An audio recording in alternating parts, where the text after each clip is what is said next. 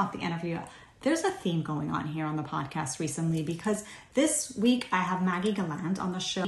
And one of the things that came across in that interview so strongly was Maggie's enthusiasm and love for what she does. And in the conversation, she said, look, Yael, I love what I do. And I always knew that if I go for what I love, the money would follow.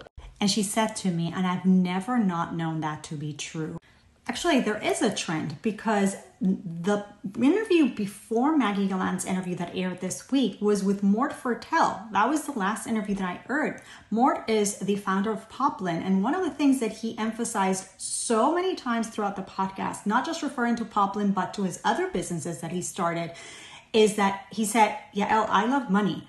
But it's never been only about the money. It had to always be mission first. And he said, always mission first, and then the money came. I cannot do things just for profit. There has to be purpose and then the profit.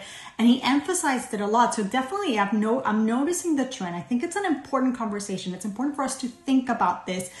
Maybe there's a lot here that we can maybe unpack. I'm really curious to hear your thoughts.